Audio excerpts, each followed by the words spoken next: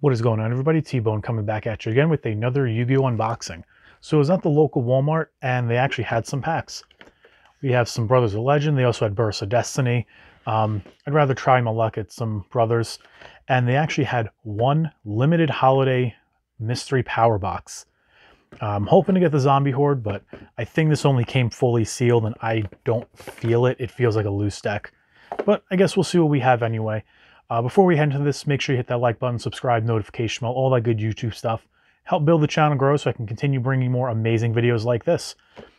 So let's start off with the mystery power box first.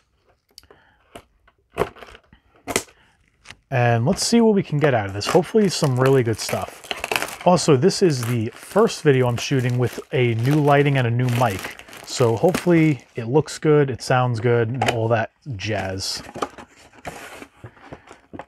So let's see, it is a loose deck. And what do we have? We have the Nordic deck from the Legendary Hero decks. Ooh, that's kind of low, but still not misprint category.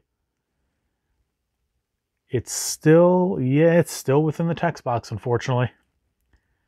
But I mean, this right here, this sealed deck by itself, this is probably about $20. So that's actually not too bad. That's why, if you're not into sealed product, you should.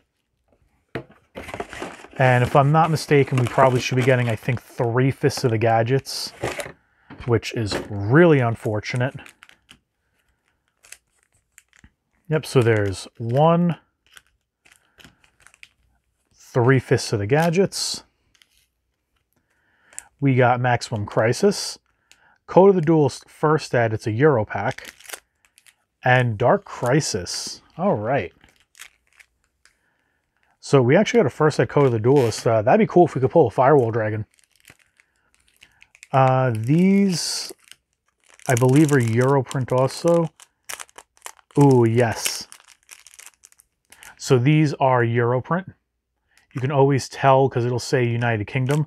Another easy way to tell is US packs will look like that. Euro packs will look like this. It's another very easy way to tell. But Fists of the Gadgets, yikes, but I kind of expected them going into this. Not very thrilled about these, but let's see what we can get. Yeah, you can see how the Euro print is a nice, deeper color. Let's see, Yellow Gadget, Red Gadget. Starving Venom Fusion Dragon, actually definitely not bad. Talkback Lancer, and Brotherhood of the Fire Fist Elephant. Actually, I think this is one of the better secrets to get from the set. So that's actually not terrible to start off, especially with a set that was pretty lackluster in my opinion. See, Fire Formation Yoko. Actually, you know what? Let's separate the secrets from this. Privet Snake and Archfiend's Manifestation. And last one of Fist of the Gadgets. What can we ask for? Code Radiator is a good one actually. There's another Fire Fist. I think it was Panda, if I'm not mistaken. Yeah, these Europrint cards just feel so nice. I don't know, they feel different. And we got Fire Formation Dome as our secret. So actually, Elephant's not terrible to pull out of that. Yeah, I think Maximum Crisis had better cards. But now we have Euro, Code of the Duelist First Ed. Let's see.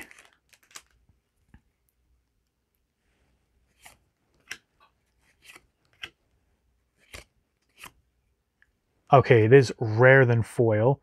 DDD Gust High King Alexander. And unfortunately, just a super Cracking Dragon.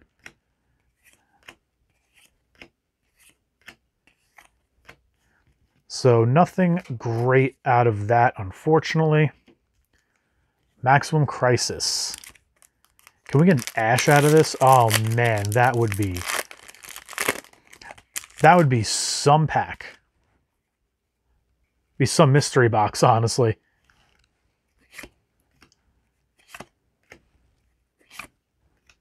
And unfortunately, wow, I thought it was rarer than super.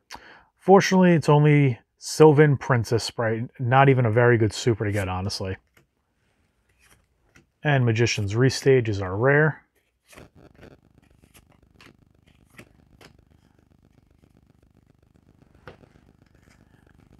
Dark Crisis. Let's see what we can get out of this. Hopefully we can get a foil. Let's see.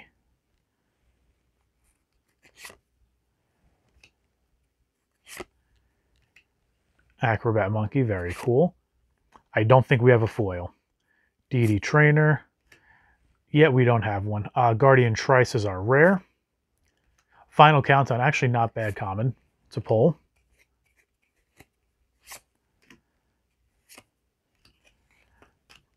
So that is our mystery power box. It was all right. Definitely, it wasn't great, but it could have honestly been a lot worse. So I'm just gonna hopefully redeem ourselves here with some Brothers of Legend. And I should have taken these all out of the packs blisters before, but it's only a few. And yes, there were still packs left. I did not take all of them. I do believe everyone should have a fair shot. And honestly, Brothers, its value is not really there. So I'm going to see how hard I can neg on this set right now out of these 5 packs. At this point, hoping for some misprints. Droplet is still good.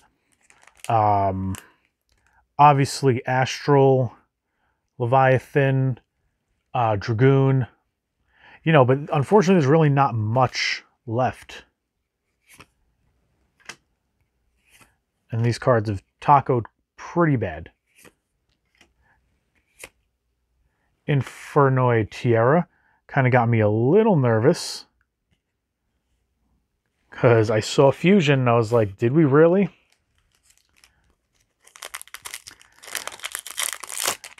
But then I remembered it's a Starlight.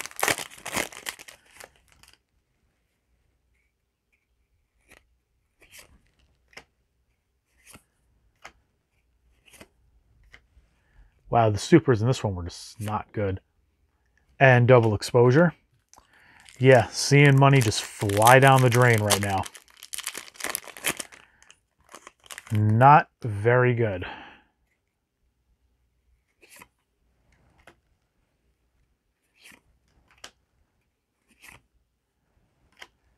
And Altergeist Pookery. Not really that great. I mean, it's a cool card, but man, these are really bad. Yeah, we're not seeing any of the big hit cards here. Like, we need some really good chase cards, and we are not getting them.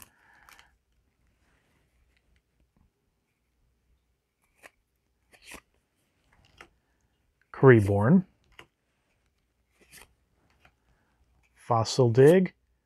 ZS Utopic Sage. Again, really nothing crazy. But last pack. This is the one that has Dragoon in it, right? Like, this is it. Altar Utopia. Godarla's not terrible. Yeah, these are really bad. And our final secret, Stealth Kraken Spawn. Unfortunately, nothing too crazy. Yeah, just thought I'd do a quick video on just some random things that we found at Walmart. But yeah, fortunately nothing too exciting, so I apologize for that.